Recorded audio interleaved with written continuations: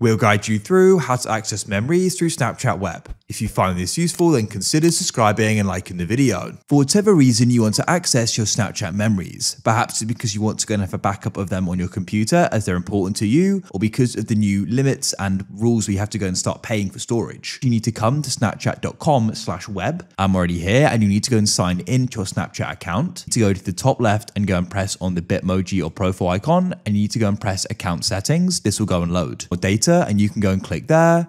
And then what you want to do is go and find the option for export your memories. You can come over to the right and you can go and switch this on like so. Then press request only memories. You can go and choose all time.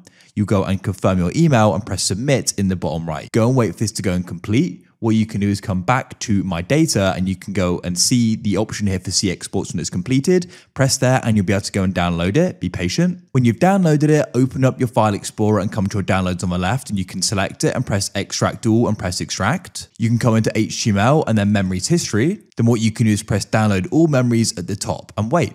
Make sure you allow multiple files.